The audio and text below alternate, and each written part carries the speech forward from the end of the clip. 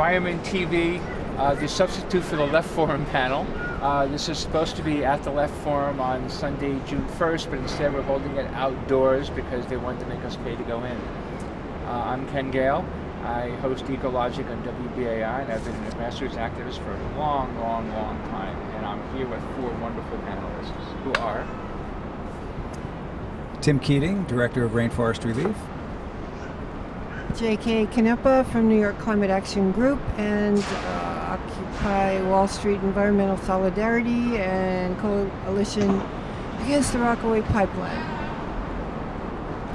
I'm Fraczek, the coordinator of Stein Energy Project, and I also work with Occupy the Pipeline and build giant artwork with the People's Puppets of Occupy Wall Street. Hello, I'm Donna Stein. I'm with New York City Friends of Clearwater. I'm the president of that organization. We just started a organization, Pete and Toshi Seeger Environmental Educators Network, which we're working to develop. I'm also with Occupy the Pipeline, Occupy Wall Street Environmental Solidarity Organization, and Reclaim.cc, a organization that's going to expose the corporate takeover of organizations, and starting with the UN. Okay, so there are small environmental groups, there's large environmental groups, there's people who work only locally, people who work internationally. What's the difference? Ken, let's start with you. I find that working on a grassroots level, I tend to have much more power, I guess, over our actions, and we can sort of, where everybody has more of an input on how things are going to go and how things are going to be said. We tend to, when we do work with, we do a lot of times work with larger organizations to, for events and things like that, and I tend to find that the narrative becomes very focused on one piece of the pie without having any option to expand the narrative of what you're trying to convey to the public. So, for instance, I just find that if we wanted to talk about fracking infrastructure in the state of New York, and we wanted to talk about the LNG ports and the waste disposal and the storage and the pipelines and the compressor stations, we would like to do that. We tend to do that in a very creative way. We feel like we have a really good arts group, and we use our art to sort of be creative with our actions and try things that might not make sense, but that turn out to be really wonderful. And we find that when we work with larger groups, we don't tend to have that freedom because they'll want to keep the message on just banning fracking without explaining what fracking could potentially open up to. Like, some people think fracking is just the drilling, and we'd like to open up the narrative a little bit bigger. It sometimes becomes its own, like a chant that you just hear over and over and over again, where it loses its meaning. So sometimes being able to be creative and sort of step outside of a traditional protest is really important. And I feel like I have much more power to be able to step outside of a traditional protest working on a grassroots level. Anytime you're working with large organizations, your hands are tied. You have to do everything by committee. You have to.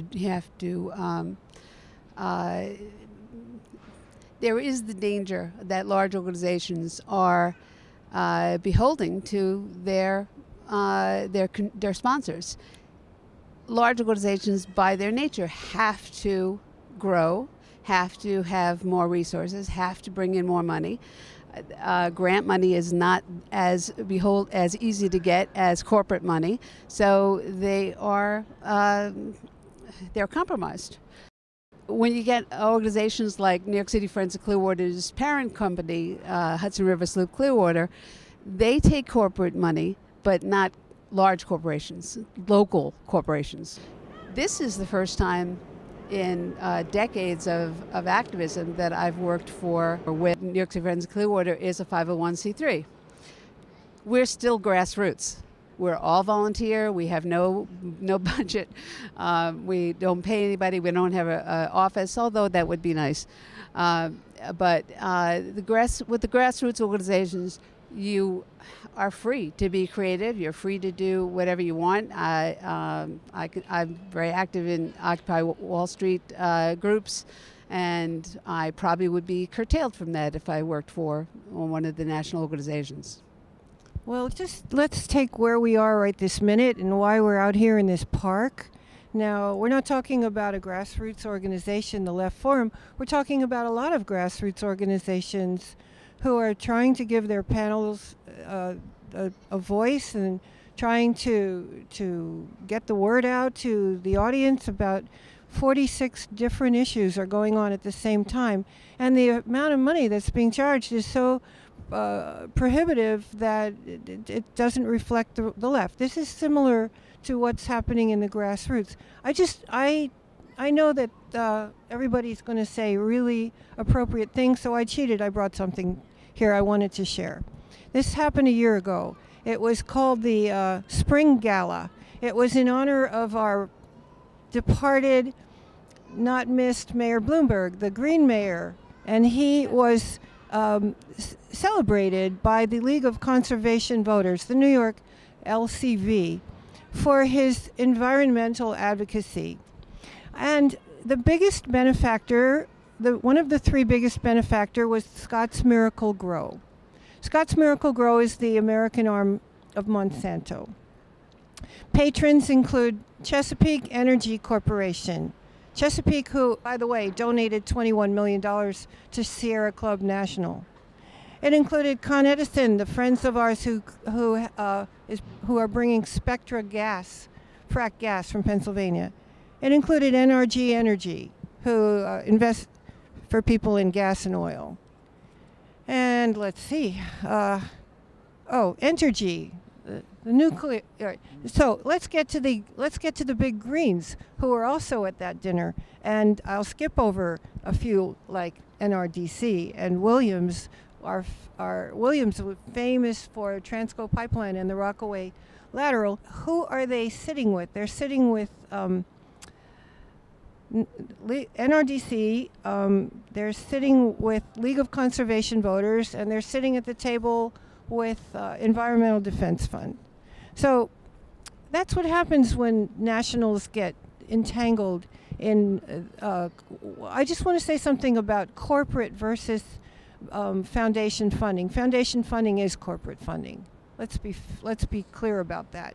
Foundation's money doesn't come out of thin air. It comes from the corporations who have invested in the biggest money-making industries, lumber, gas, oil, coal. That's what foundation money really is. Or it's the rich children of the Rockefellers and the Fords and the Mercks. Merck was at this dinner too. So one of the things about the grassroots from personal experience is that we get out in the community, or we come from the community, and we talk to the people in the community. They don't have to go to Washington to talk to NRDC about the danger of fracking in their children's schoolyard. They talk to the people who are activists who live with them and work with them and send their kids to school with them. That's what grassroots is. And you tell your city council person or your local state senator, you know, I've got 3,000 people in my community. You better do what we ask you to do. That's what grassroots is.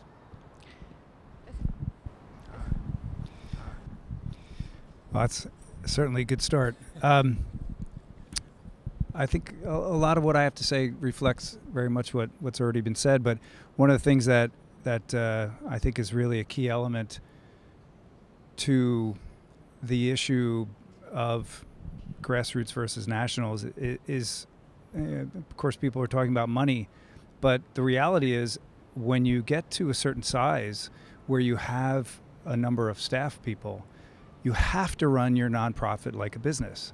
And this is what I think really becomes the crux of the problem, because in a capitalist society, running a business, there are a number of things that, you have fiduciary responsibility to your shareholders as a corporation.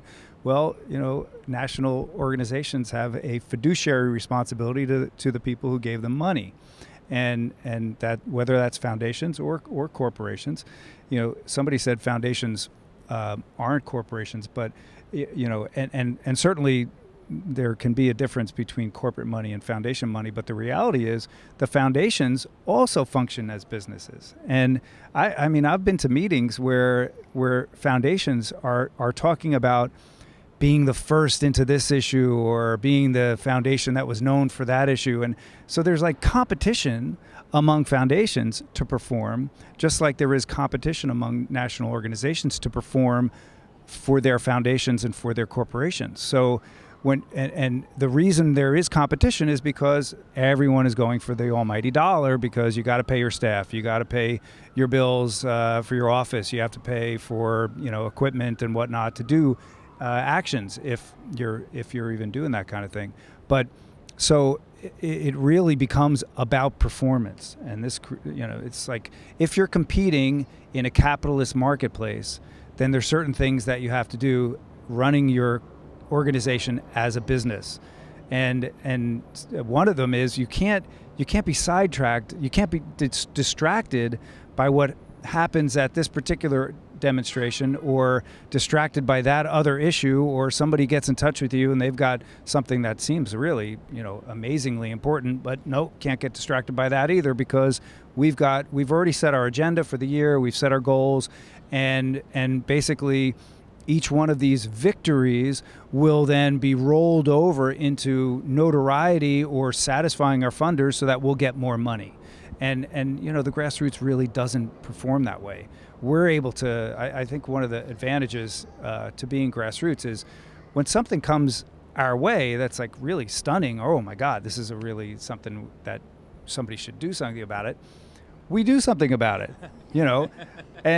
but the Nationals can't do that. They absolutely cannot do that. And how many times have we called on national organizations, hey, look what's going down. We just found out that such and such an entity is about to go out to bid for 40,000 board feet of tropical hardwoods. Sorry, can't help you. And so we're on our own. And for us, organizing is about going to other grassroots organizations and seeing if we can pull them in. And sure enough, even if somebody's working on fracking or somebody else is working on jobs versus environment or something, they'll send a couple of people. Maybe we can rally a few folks out of that organization and whatnot.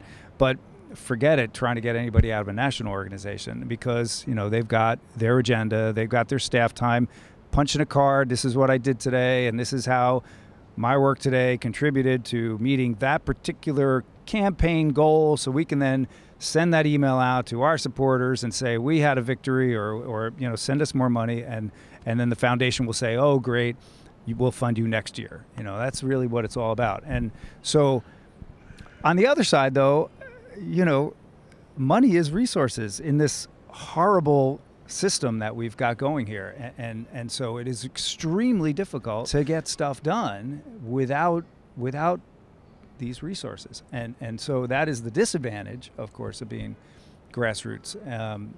But it's very interesting. I think a lot of us in the Grassroots, we're always walking that fine line. We'd love to get more resources, but I can't tell you how many times Rainforest Relief has been offered certain types of funding from corporations, and how many times we've turned that down.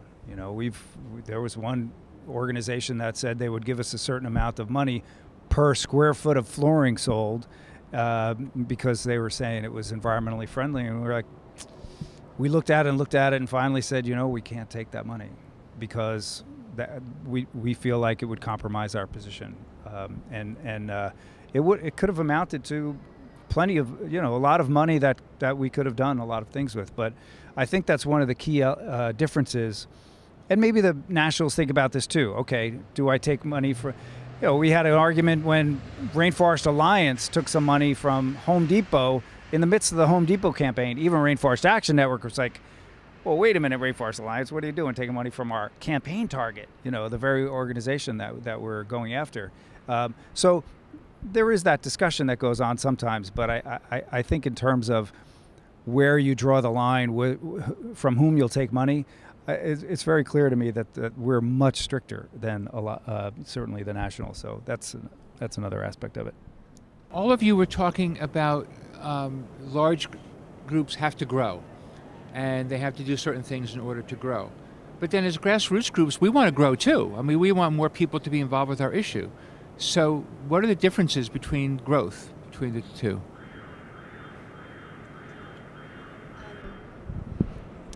I've noticed that, of course we want to grow but I found that working with the specific groups that I tend to work with, we like to grow and try to promote people empowerment. So like we tend to want to like go to communities and take the lead from the community members about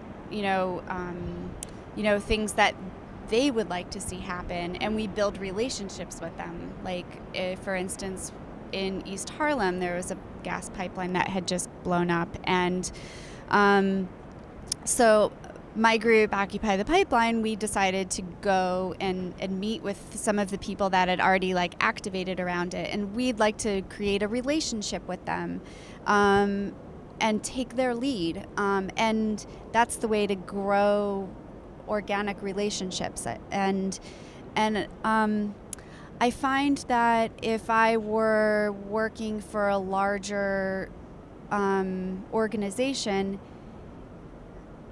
being able to hop on that issue of the Harlem gas explosion right away wouldn't be possible. The structure system of this sort of top-down rather than bottom-up, yes, there's benefits to both, but I find that when you have a top-down organization, you end up creating the same sorts of power structure that develop the same types of problems that are what we're trying to fight in this world. So I'm wondering if there's a way that maybe national organizations might be able to restructure this top-down sorts of power structure to rebuild a business in a better way. I mean, there's by mimicking exactly the type of corporation that we're trying to fight is already taking away power from people. Like, for instance, if there's one decision maker at the top, you're probably missing out on a ton of like beautiful creative ideas that are just swirling around, and you'll never know because you get very stuck in like this campaign, this campaign, this campaign. There's something really powerful about a laser focus on a campaign, but there also should be more like opening to more organic ways of growing and building relationships with communities and with the people that you're working with. Things get done in small organizations.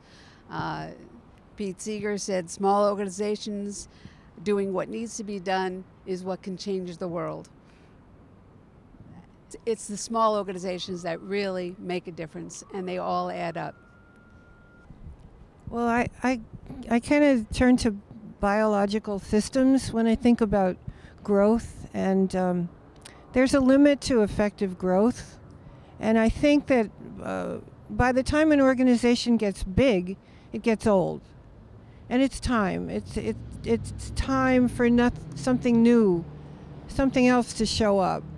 So I don't know how there is an organization, national organization that I do like. There are a few, actually. The Center for Biological Diversity. Their executive director, Kieran Suckling, he said, we will not take money from polluters. They won't take their money. And NRDC, on the other hand, if I had time, I'd tell you about their collusion with Enron and their collusion with Weyerhaeuser and anyway, Conoco. I think that it may just be in the nature of the biology and actually the physics of systems and groups that at a certain point an organization outgrows its original mission unless it's very careful, unless it's very carefully tended, and the intention remains throughout all the changes of people and all the evolution of the organization.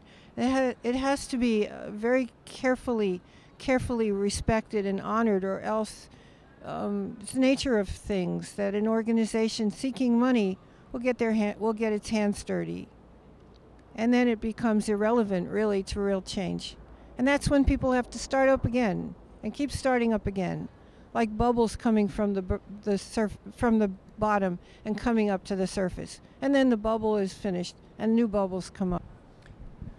I wanted to say as well that for the Nationals, I think growth is basically adding staff, and how do you add staff? You add staff with money. I don't think the Grassroots in particular always thinks that way. Certainly we'd love to add staff. Very often we don't have any staff to begin with, so adding staff would be like one. But I think that for us, growth is what we're looking for is greater reach, more volunteers, more awareness of the issue, and that doesn't necessarily translate into we got to hire another person or another two people. So again, it really I think boils down to money, because we can sometimes grow our issue without real money, like a lot of money, whereas the Nationals almost always, and it sometimes I get quite frustrated and annoyed getting just all of these emails constantly from these national organizations, and hey, I'll sign a petition along with I'm sure everyone else, but okay, so you sign a petition and then you get a weekly or bi-weekly or maybe sometimes even daily email from these organizations. And what does that mean from that organization's point of view? Well, it means that somebody's sending out that email. Somebody is writing it up, so it's more staff people. It always translates into we have more money so we can hire more staff, and that's what we call growth. Because for them, more awareness, greater outreach, and more people power is always based on more staff, always. So it always translates to a need for more money. So I think that's one of the big differences. You brought up NRDC, and I thought I would, I have like a love-hate. I won't even go to hate, because I personally have not had any real negative issues around NRDC, but I do have a story that I think is kind of interesting. Back in the 90s, we were fighting along with, I think it was probably about 6 or 7 of us in New York that were actually taking on the whole issue of Clawquot Sound logging in British Columbia, and thus our campaign was the New York Times. We found out that the New York Times was getting a small portion of the paper they were using in the West Coast edition from this company, Macmillan Bloedel in Canada, that was doing most of the logging. And so we managed to, and it was incredible, this woman, Lisa, who managed to secure at the shareholders meeting in the New York Times a meeting with Arthur Sulzberger. Hello. We've got a little female house sparrow here. So we got this meeting, and of course, at the time there was this Clawquot Rainforest Coalition, which was NRDC, Greenpeace, and Rainforest Action Network, a lot of big nationals, and so they wanted in on the meeting that we secured. So we let someone from NRDC come to the meeting, and it happened to be a very well-known son of political family who is on the board of NRDC. Coming to the meeting, and it was interesting that he didn't come to the pre-meeting.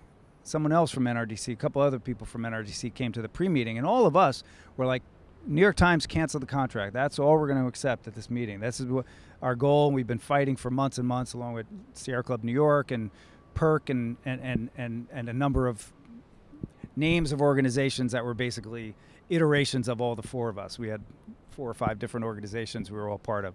And so we go into this meeting, and this person shows up. And, of course, New York Times is like, okay, well, we're going to keep the contract so that we can then tell this company what to do. You know, it's like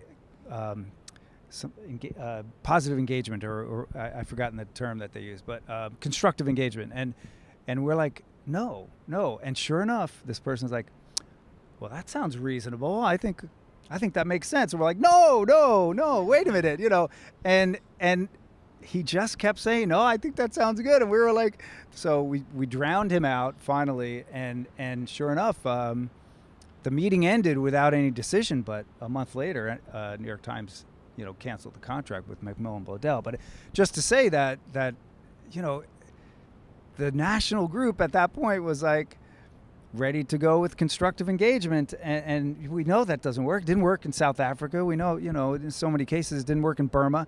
So very interesting to see also, I find that the grassroots people are much less apt to compromise in those situations. And I think that's a really, really important aspect of the difference. You know, when we sit down, we're not, I mean, access is one thing to sit down and have this meeting, but we're not there to make friends with this company. And I think a lot of times the national groups are, because if they make friends, if Rand makes friends with Mitsubishi Motors, hey, then Mitsubishi Motors will put out a full page ad co-signed by Rand saying how great, you know, Rand is and all this. And that's exactly what happened. It's like, I'm sorry, but you're not my friend. You know, we want you to stop doing what you're doing, whatever that takes. And if locking down to Barnes & Noble's front doors means that Barnes & Noble's never wants to talk to us again, well, that's what it means, you know. But as long as they stop using Rainforest wood, we don't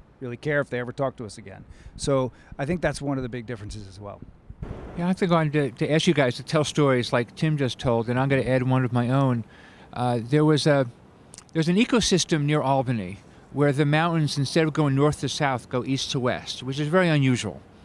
And because it's an unusual geology, it's an unusual ecosystem. And so there are plants and animals that are unique to that area of the world. And it's near Albany, so they've been developing it like crazy. 90% of that unique ecosystem had been destroyed. This is maybe 10, 15 years ago. And the Nature Conservancy, which has a lot of good points to it, but in this case, they said, okay, there's 10% of this ecosystem left, and we'll make a deal with the developers. You can have half of that. Well, the local conservation groups are like, no, they've already got 90%. We don't want them to have any more. And eventually, they were able to save 8% of that missing 10%.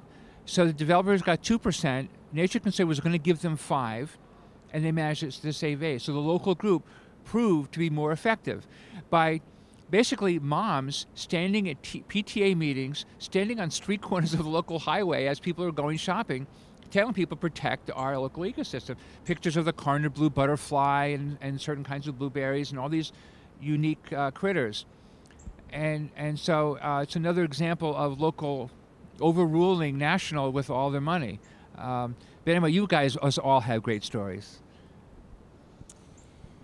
Yeah, I've got lots of good ones. Trying to think what would be appropriate for me to talk about.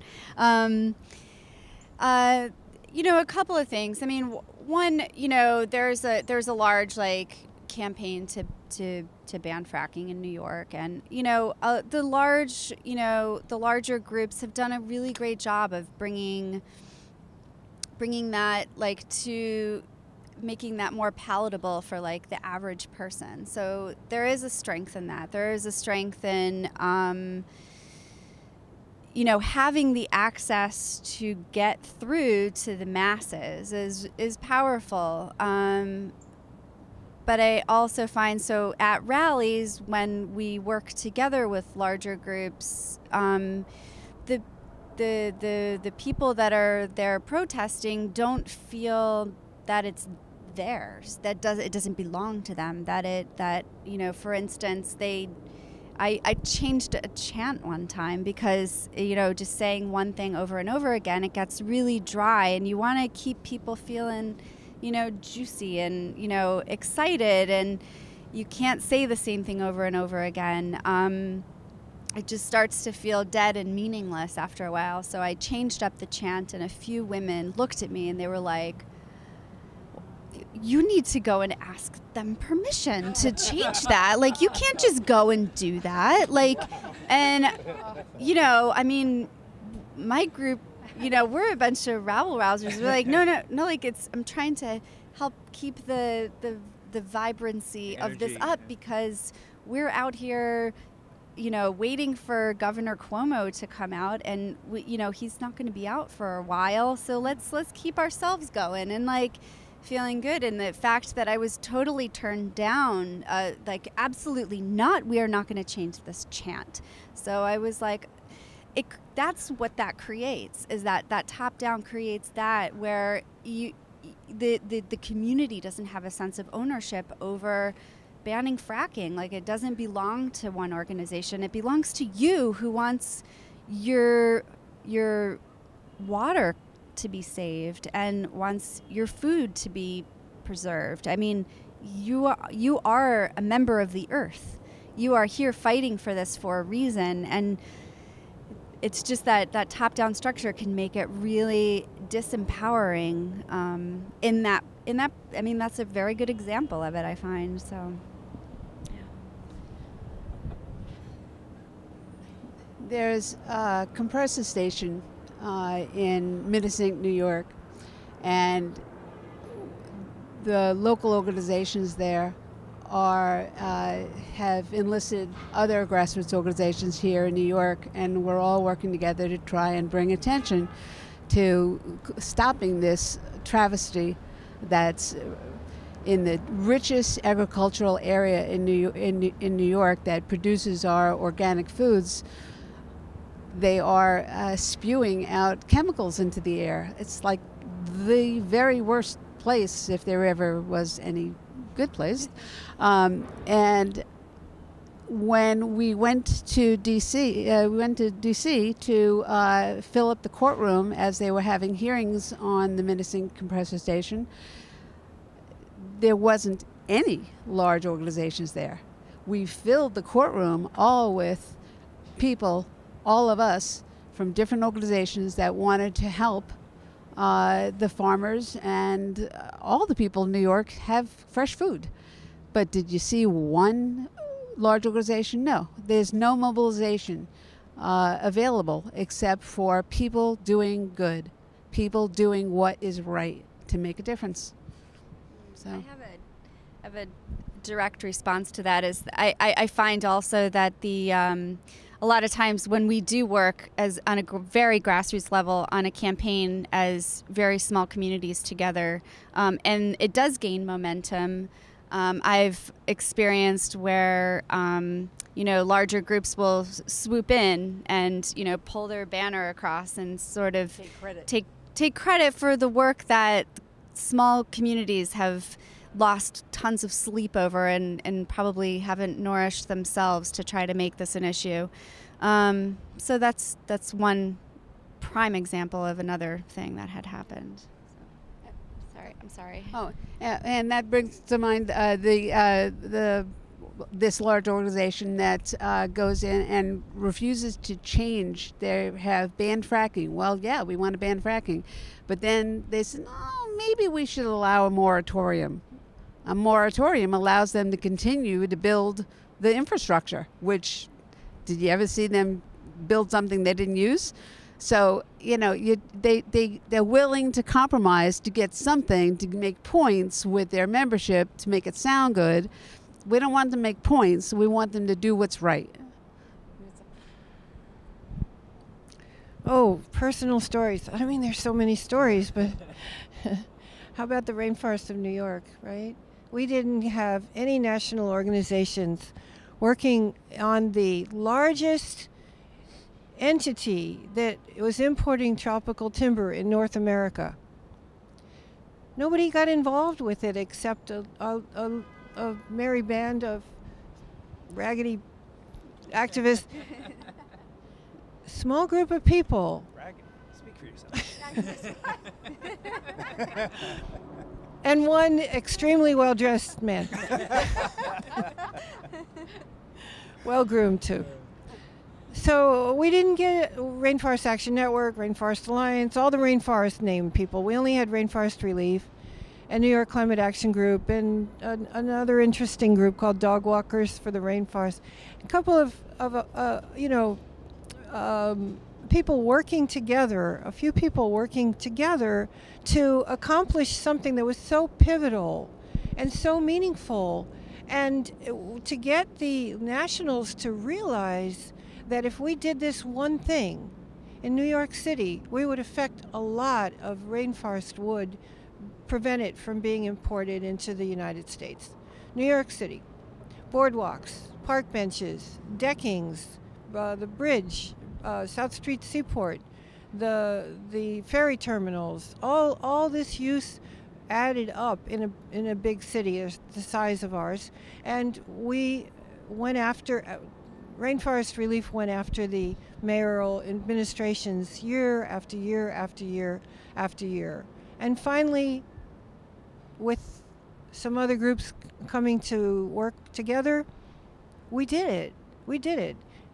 We did it by ourselves, and we did something that really mattered.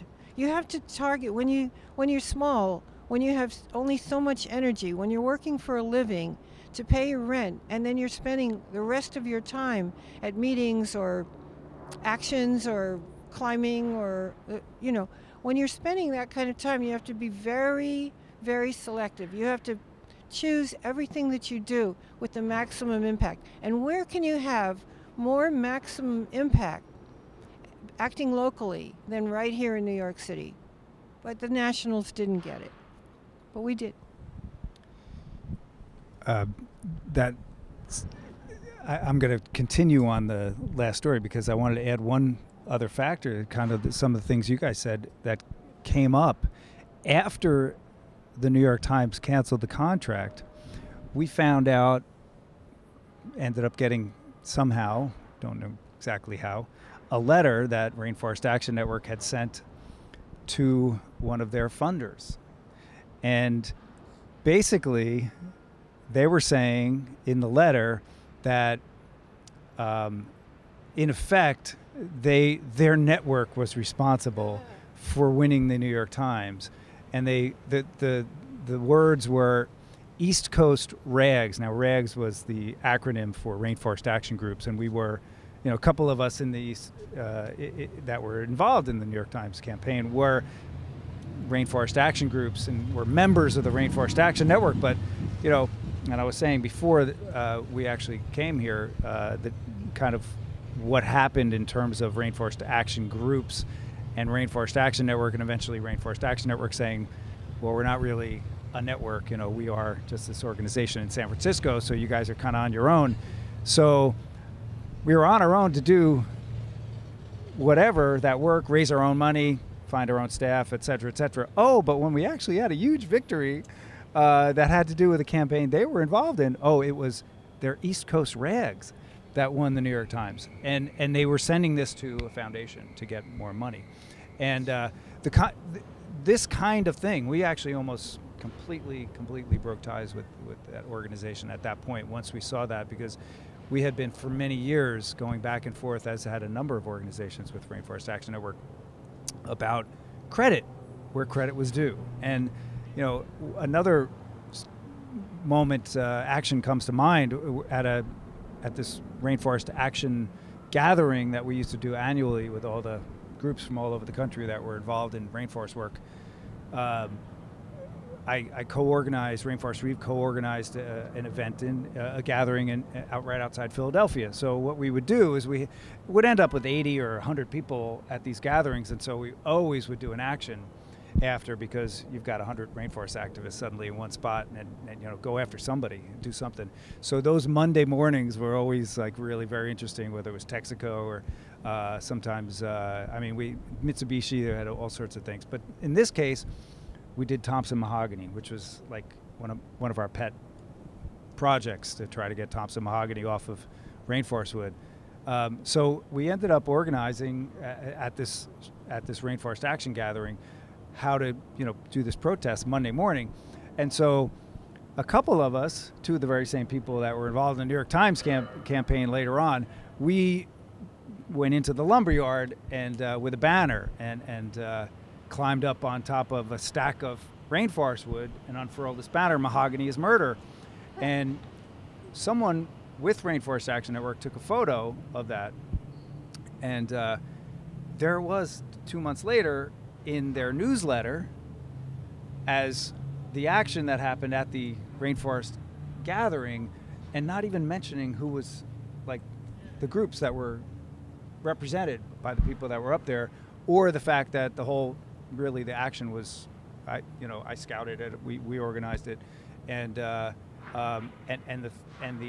whole gathering was hosted by Rainforest Relief and Philadelphia Rainforest Action Group. So none of that was mentioned in the newsletter that went out to, of course, all of Rainforest Action Network's members. It was just, here's, again, rags, hanging a banner at Thompson mahogany. So it was that kind of thing for years we had been dealing with, and after a while we kind of gave up and said, you know what, we're never going to get this entity to actually give some credit away from themselves, because again, it all boils down to their own recognition, their own convincing their funders that they're effective, that they're winning campaigns, etc. And to suggest that it might be someone else, can't do that. You're going to lose that power.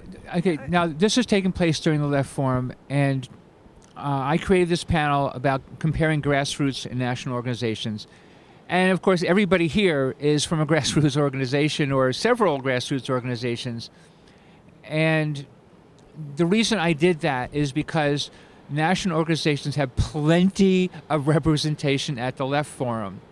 Almost every panel there is with large organizations of different kinds. So I was really pushing to let some grassroots people speak and have their voice and I'm letting the Left Forum say, look, we do grassroots too.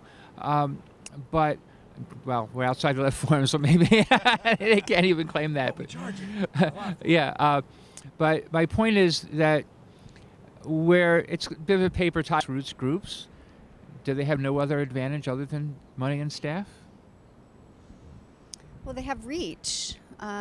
They definitely have reach. Yeah, I mean, to sort of take off on what Tim was just saying, it's also, if there were perhaps maybe like a raid on our fracked gas campaign happening in New York that a lot of the smaller groups have worked on, and maybe a larger group swooped in when we actually had some successes with, some of the things that we were working on. If you make a stink about that, they have control of the dialogue to say, oh, now look, these people aren't working as a team towards fighting fracking. You're the ones that are trying to, create problems and not working together. So, so they have the reach of controlling the dialogue that goes out, and that can work one of two ways. It can be very positive. It can be great that a lot of people are learning about what fracking is. Like, who are all these people shouting about this word fracking? I'm seeing it over and over and over again. I'm gonna look this up, and then they find out, and it's good, for education. And that's a very positive thing. The structure that is behind that, though, yes, does tend to leave out, the people empowerment, which I think is a really big part of changing the world. For instance, JK was working on addressing things like fracking infrastructure, and she also brought in rainforest wood to address in Long Beach, New York. And, typically, I would, because I have just a passion and focusing on gas infrastructure and fossil fuels, I was able to say, yes, like that is rainforest wood is part of the problem of the dark energy that's, you know, perpetuating the death of the planet, or that death of the life on the planet. And I would like to include that in what I'm going to be addressing that day. So I build large storybooks to talk about, you know, on a very elementary level, very complicated narratives to perform for people. So I was able to say, yeah, I want to talk about this liquefied natural gas port that's proposed off the coast, but I also want to talk about the rainforest wood that they want to use to rebuild the boardwalk, because that's all part of the destruction of our planet. And I feel that if I had been working with a larger organization, I wouldn't have had that freedom to just open up and, you know, make a mention and make that a big issue and pull and link these things together. So. And to be clear, all voices to fight the economic and environmental and social injustices are needed. We just need to be aware of what the shortcomings are. I first learned about fracking 5 years ago from a Sierra Club panel. I met Al Appleton and got several people involved in New York City Friends of Clearwater's fight against it and brought attention to it. So they do good work, but we need to be aware what the shortcomings are. That's all. Well, when you say the advantages of a large national organization, advantages to whom? What do you mean by advantages? You mean advantages to the cause, right, to the greater cause? Okay.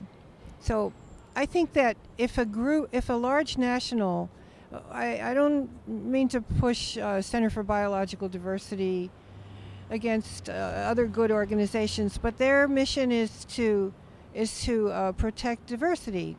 So if your mission is to protect diversity, so many other campaigns can plug into that, or you can support many other campaigns, because there's always an issue of what life is at stake.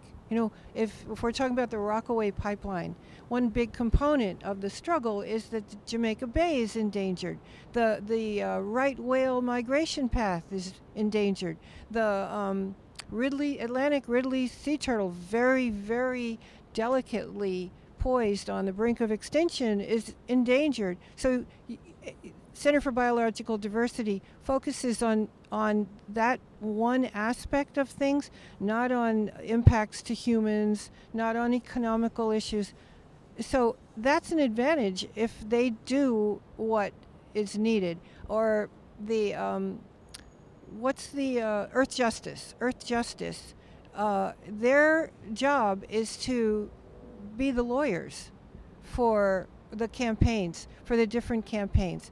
If Earth Justice were responsive to the grassroots, we could have lawyers out there as a national organization that we could plug into. That would be an advantage. But I don't know, really. My experience of Earth Justice is that they represent the large nationals in lawsuits. They used to be part of Sierra Club. Yes, they came out of Sierra Club. An advantage of nationals. Well, I think that when we sign a petition the petitions are often worded like this. They say, you care about polar bears are dying, they're starving, they're drowning, they're this, they're that. Sign this petition. And the petition doesn't really mention polar bears. It mentions, oil exploration in the Chukchi Sea. Okay, that's fair. You know, it does have to do with polar bears. I love polar bears. I'll sign the petition. And you're signing a petition to whom? You're signing a petition to, let's say, NRDC. Now, NRDC can sit in the back room of Congress, or they can sit in the boardroom and they can represent you because you signed their petition. So they can count you. So the advantage, if the large nationals would fulfill the mission, would be enormous. That's the only advantage I see. I was with Greenpeace for 9 months, and while I was there, I saw a lot of things that really bothered me. I had great concerns about the way money was spent. At the same time, the fact that they had the amount of money that they had access to do some of these things. And you know, in Greenpeace, I think even at the time, there were very few other national organizations that were willing to do the kind of direct actions that Greenpeace does. I mean, you know, Rainforest Action Network, Greenpeace, there's very few others that I can think of that I would say are big nationals, right, that do this kind of hard-hitting direct actions. Greenpeace, while I was there, we ended up organizing a ship action in Miami and just going after this one container ship that had been shown by Greenpeace people in Brazil was carrying illegal mahogany. And Greenpeace threw like 80 grand at that action. And when I was first there, I remember when I first went there and went down to the office, this other person and I, our role at the time was to go around the East Coast and find out what was happening to mahogany once it reached the shores of the U.S. Where, you know, what was the chain of custody, and where might there be places, excuse me, where we could, you know, get in the way of that. So I'm figuring, you know, we're gonna get in some ratty old van and sleep in the van and tool around and you know, eat out of cans and whatnot, because that's what we do, right? So I get there. Dumpster dive, you know, whatever, for our food. No. So I get there, and this other guy's like, dude, we're on the gravy train now. So, you know, we're staying days in. We're, you know, we've got this minivan. The two of us, we got a minivan. I'm thinking to myself, I'm looking at the bills for these things, and, you know, days in, $99, you know, okay, we got free breakfast, but it was like $99. I'm thinking that's 3 school kids or 4 school kids. They're $25 to become a member of Greenpeace. One night, boom, you know, and I'm thinking to myself, well, so anyway, after it was all done, though, the reality is it kind of hits home in some ways that we needed to be able to do that in order to pull off this action. There were certain things that we needed to be able to do.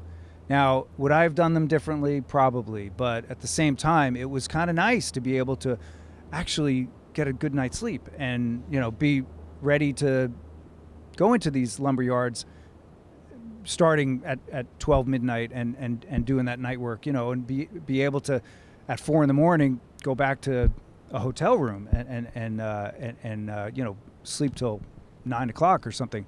But the other thing about it was they threw all this money at this one action, and we didn't even pull off the action. I mean, we were with a bunch of people. They flew in from literally all over the world to pilot these boats and Zodiacs and whatnot, and we never got the banner hung.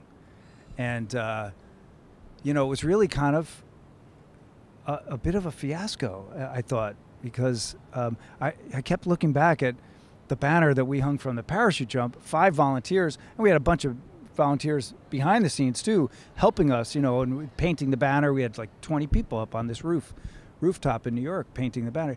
We spent $2,000 on that. We got every daily newspaper in the city. We got the Chinese daily and the Russian daily, you know, but the reality is that they, you know, Greenpeace gets the media when they do a big action. They hang a banner off some, you know, smokestack like that about coal, the press covers it, and that's one of the advantages as well.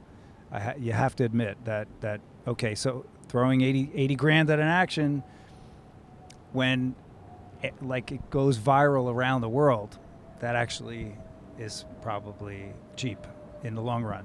So there is, you know, it's undeniable that there are certain things that are advantages to having access to those kinds of resources. So is there a danger of greenwashing with these large groups? You know, you have large groups that are trying to promote nuclear power, right? The most poisonous way of making electricity we have, and yet there are groups that call themselves environmental trying to promote it. You have groups that are saying, well, natural gas is good. Fracking's bad, yeah, but somehow natural gas is good, as if they divorce the two topics. So there's a lot of greenwashing involved, despite the good effect that a large group can have. So how do we balance that as activists? Because we want to target the people who are doing the polluting, but then there's this tendency that since we know about the large groups that are kind of supporting the polluters sometimes, but not all times, so how do you balance that as an activist? I don't know if I can take that question right now. I have to think about it. Yeah. I think one of the realities of that is that very often you don't balance it, and how often have these kinds of debates so-called fractured the movement, and certainly a lot of times, as someone, I think Donna, might have been you, said that the nationals are quick to capitalize on that and say, or maybe it was Kim, that they're being contentious and fracturing the movement, but the reality is, the reason the movement gets fractured is that the larger groups come in and compromise the position of the local groups, and frankly, in a few instances, Rainforest Relief has not been the grassroots organization either, even though we're all volunteer. We've fought campaigns in all around the region, and geez, in Ocean City, I don't live in Ocean City. None of the people with Rainforest Relief live in Ocean City, so really the grassroots is not Rainforest Relief in that case. It's the people in Ocean City, and so we've had disagreements on campaign strategy and what is okay and what isn't okay. But one thing that we did, working with the local folks, Friends of the Rainforest in Ocean City, is finally said, we're not going to create the policy decision here. It's got to be up to the Friends of the Rainforest, and we'll adhere to whatever decision they make. I can make recommendations, and actually sometimes even in public say, look, that's not really our position, but we're not going to come in here and outposition the local group. How many times have we seen that? I mean, going back to Clawquot Sound, it was actually the reason why we were fighting the New York Times and other groups were going after Pac West for their phone books made out of rainforest paper out of British Columbia, etc., was basically due to an organization in British Columbia called Friends of Clawquot Sound, and they were the folks coming out of Tofino and these areas right around the logging, forming that organization, and eventually realizing that a big component of that campaign had to be in the U.S. because there were these various companies using the paper that was being produced from the logging there. So they started reaching out to U.S. groups, and Rainforest Relief and a couple of groups here back in '93 were some of the earlier groups to respond to that. But shortly thereafter, Rainforest Action Network, Greenpeace, and NRDC responded as well and formed the Clawquot Rainforest Coalition, and eventually, sure enough, it was that set of groups, along with Sierra Club, I think Canada and BC, that ended up negotiating the agreement with the logging companies. And guess what? Friends of Clawquot Sound didn't sign that agreement. And the woman who was at the time the director of Friends of Clawquot Sound, I asked, what do you think about this agreement? And she said, well, we couldn't sign it because it involved more logging in Clawquot Sound. So we felt that there was no way we could sign on to an agreement that meant that even any more logging could go on. And so sure enough, these big organizations came in. You talk about greenwashing. I mean, that agreement, if you look at it, and Home Depot, perfect example as well. Define greenwashing? Well, here's a good example. Home Depot decides after 2 years of campaigning, and we were involved in that as well, but it was Rainforest Action Network that was kind of the lead national group on that campaign. They finally create a commitment that says we will end the sales of all wood from endangered forests. This was in end of 1999. We will end the sales of all wood from endangered forests by 2002. And so 2002 rolls around, and lo and behold, you go on their website, and that agreement, which we all had a copy of because we'd seen the press release from Home Depot, we still had copies of it, oh, lo and behold, their wood policy is actually slightly different than what they said in 1999. So, and then sure enough, it changed a few years later as well, again. And each time it changed, it allowed them to still sell a little bit of wood from endangered forests, and maybe a little bit more from endangered forests. And what it became about was, oh, we're going to sell more certified wood. We're going to, avoid this egregious that, but sure enough, you go into a Home Depot design place today, right here in New York, and you see flooring that's all, tropical hardwoods. That's definitely coming out of endangered forests. I can point out 6 or 7 items very quickly in a Home Depot that are all endangered rainforest wood, or wood from endangered forests. Let me put it that way. And but Home Depot is seen as they tout their wood policy as so incredibly sustainable and progressive. And Rainforest Action Network has never said boo about Home Depot since the campaign victory. I mean, they had somebody on staff doing follow-up for a little while, but then no more. And so Home Depot kind of gets away with being a friend of the environment, that their wood is all great, but it's not really the case. So that's what I would call greenwashing. The politicians and the large organizations start talking about fighting fracking, but they're not against nuclear, and they're calling nuclear clean energy. That is the biggest greenwashing out there, when they're calling nuclear anything but the most horrific danger to people ever. We're talking about hundreds of thousands of years of pollution, not just a few, which is our lifetime. Fukushima is still a danger to us. You don't even hear it in the news anymore. Fukushima has been put under the cover totally, and it is still a danger of hurting our world. And so I think nuclear is the biggest greenwash subject out there. You guys, everybody listening to this, you are environmentalists. You need to know that if you love the air and the water and the ground and people and animals, you are an environmentalist. And we need you all to join the grassroots organizations, or speak up and form your own grassroots organizations. Your voice needs to be heard. It's only your voice that is going to make a difference. So talking about greenwashing and talking about fracturing the movement, and they're related, I was thinking about the Great Bear Rainforest and how Greenpeace took a lot of credit, and Kimberly Clark, right?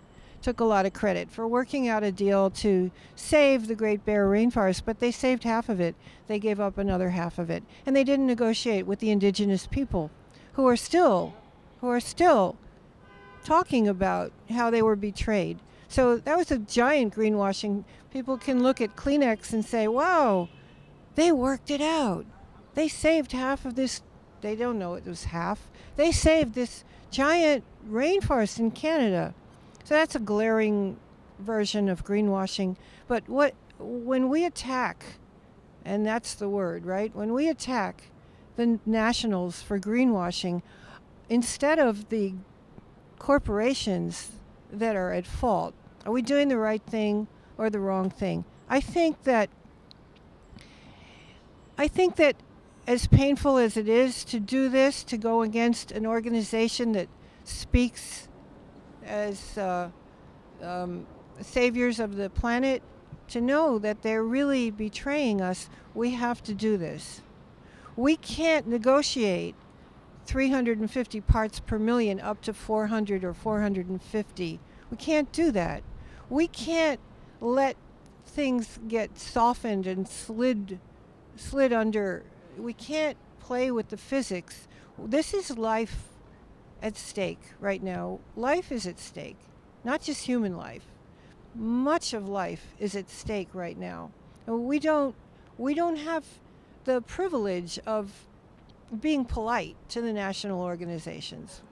They have to be called, They have to. And if these numbers of people, these numbers that they claim as part of NRDC or part of Sierra Club, of course Sierra Club, they get money from their members.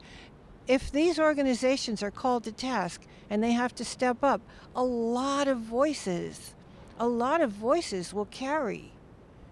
So I think that as unpleasant as it is to speak against groups that so many people put their faith and trust into, is absolutely essential, or we're not going to make it.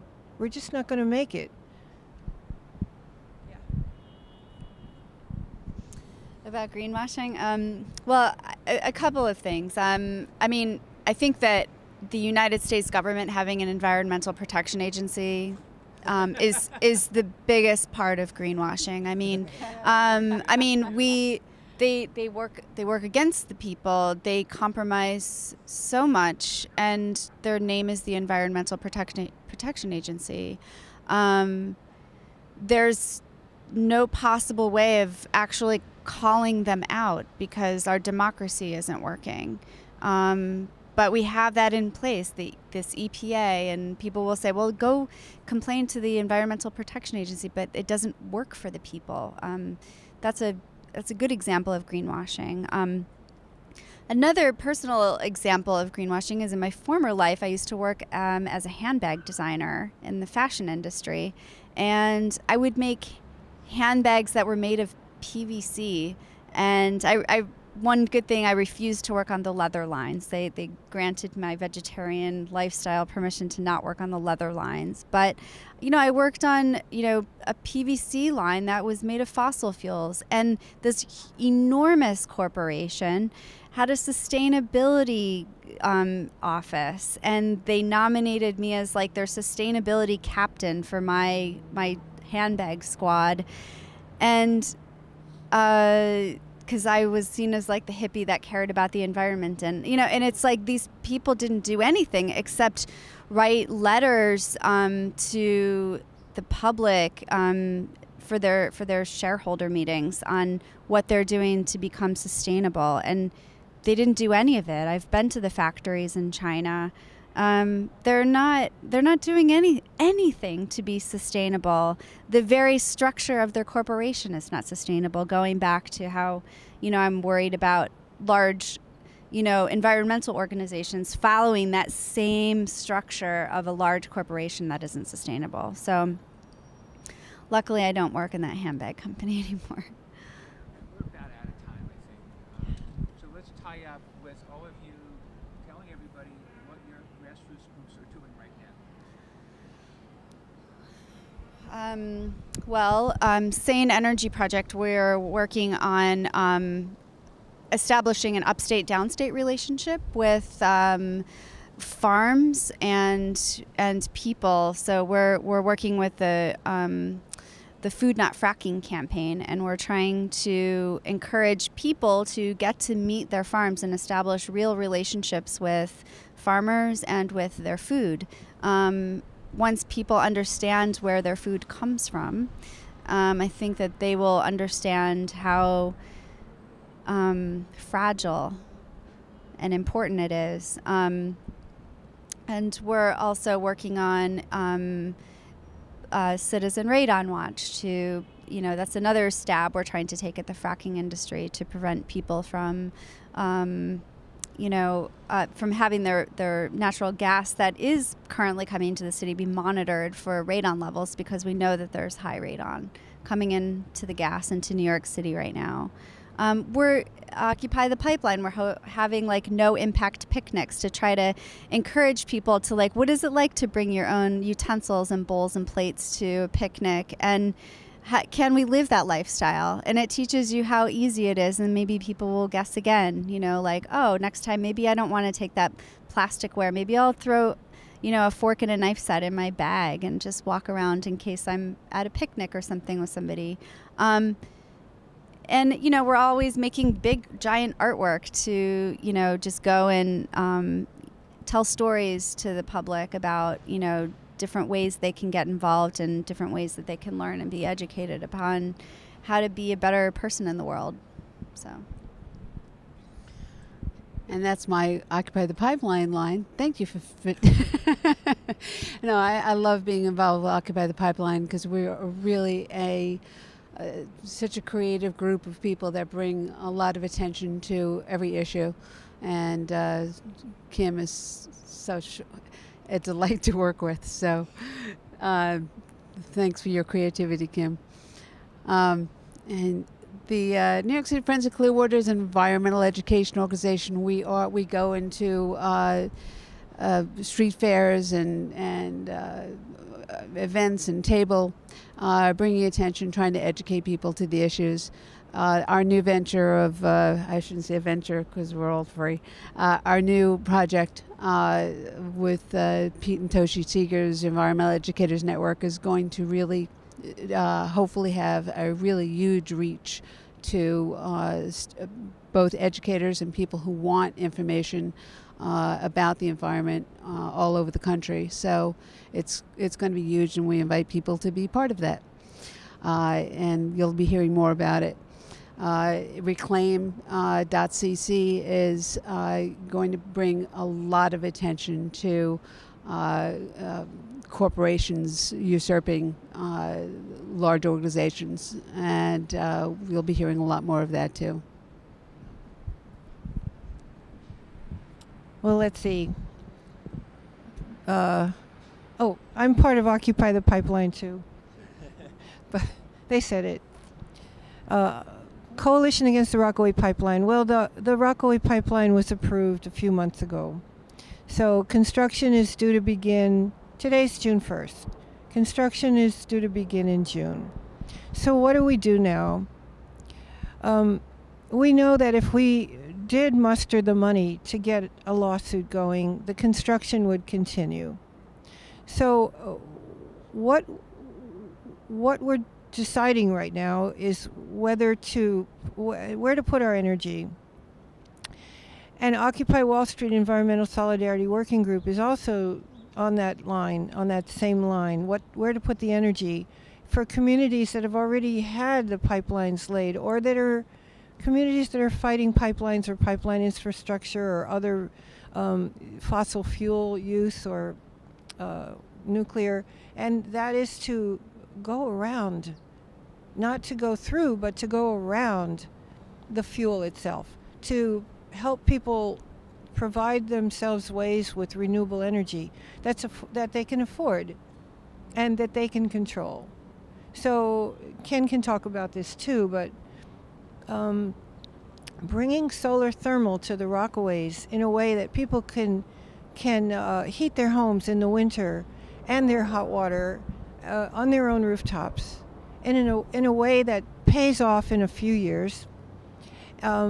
Bringing local sources of other kinds of energy, negotiating the whole wind energy campaign and figuring out how to do it right. And another way that we're considering going is sort of like the Home Depot campaign. If you can take out one major player, the others fall in line. If we can unite with other communities that are facing Williams Company, just one company, we would have a network as powerful and as intricate and as connected as Williams' own pipelines would be. So this is what we're thinking of. And also, I'm going to let you talk about the other things that Occupy Wall Street is doing. But also, New York Climate Action Group, we're forever tied to, we're married to Rainforest Relief. No, we're not. And so we're talking about, kind of, or we're sister and brother is what we are. We're talking about, Tim really inspired me last month when he wrote that it would only take a small group of us to make a profound change. And we're going to talk about that some more. Okay, so we're all in the question. Right now we're in the question.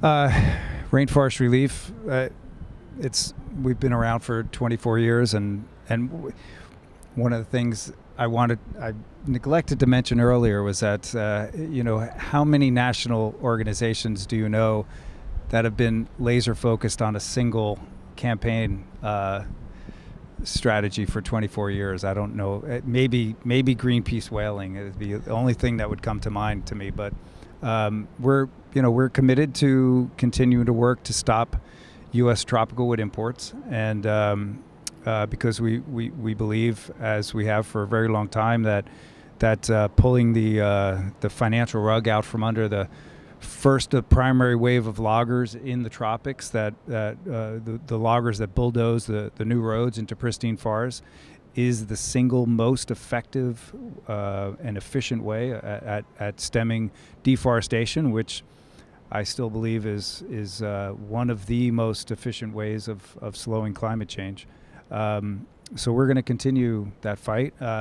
We're working closely monitoring New York City on their use of tropical hardwoods. And I just wanted to correct, JK in a very minor way.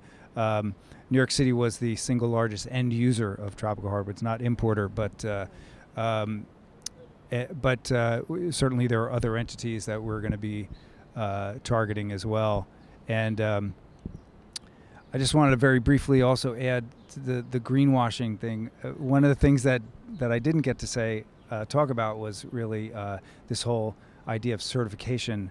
And I believe when it comes to certifying logging in old-growth rainforests, that's purely greenwashing, because science has shown that logging in old-growth rainforests destroys old-growth rainforests. So at whatever level of logging, even so-called low-impact, i.e. certified logging, you're actually destroying those forests. Well, because tropical rainforests are incredibly fragile. These are ecosystems, the biodiversity of which is orders of magnitude greater than almost any other ecosystem on the planet. So if you go in there with a bulldozer and even taking out, a couple of targeted trees in an acre, the loggers, one tree that's targeted, they end up destroying, killing up to 30 other trees, and that is absolutely destroying the forest at that point. You're wiping out species, and I don't care what anyone says, but if somebody is going to pretend that logging in a place where species are going extinct due to the logging is acceptable or well managed, and certainly the term sustainable is thrown out a lot, I'm sorry, I'm going to beg to differ. So, that's, we as an organization absolutely are opposed to any logging in old growth rainforest. And one of the things that comes to mind is this a quote, a Shakespeare quote from Julius Caesar, and I think it's "Forgive me, O bleeding piece of earth, that I am meek and humble, or meek and mild with these butchers," or something to that effect. And organizations coming in and compromising and supporting the Forest Stewardship Council when the Forest Stewardship Council allows for certifications in old growth rainforests, and not saying that this is wrong, it just strikes me as that quote really comes to mind for me. So one of the things I wanted to say in terms of rainforest relief, we would love to have access to some of the money that these groups have. We fought Avon last couple of years ago on New Jersey, almost a mile-long boardwalk they were putting in post Sandy, having their boardwalk prior to that also made out of rainforest wood, having been totally destroyed, or very much largely destroyed by Sandy. And what prevented us from winning that campaign, we couldn't come up with the $2,500 to hire the legal team to fight this out in court, and we thought we had grounds, plenty of grounds for stopping them with a court action, but couldn't come up with that small amount of money. So, folks, if you want to really be effective with your $100 check, Rainforest Relief. And Occupy Wall Street Environmental Solidarity Working Group still meets every Friday at 6 p.m. We have different locations that we meet. The public atrium is 60 Wall Street on the first and fourth Fridays of the month, and the public atrium is 53rd and 3rd on the second Friday, and then Judson Church on the third Friday. And we're dealing with energy efficiency issues. I had a meeting with some city council people and some architects to get something going on that. And we're always doing renewable energy stuff. We're always doing stuff on fracking and nuclear power. July 16th will be the 35th anniversary of the worst nuclear disaster in U.S. history, Rio Puerco, New Mexico. And we're working with some Native American activists on that issue this July. I'm also working with Somos Todos Japan, connecting Fukushima, Indian Point, and Rio Puerco. Yeah, we're keeping pretty busy with environmental solidarity. And of course, I do an environmental radio show every other Tuesday in WBAI, where I talk to grassroots activists like these wonderful folks, as well as scientists, and trying to combine the two so you have good information, but you're not sitting there going, now that I know that, what do I do? These folks can help you do it. So thank you, Donna. Thank you, Kim.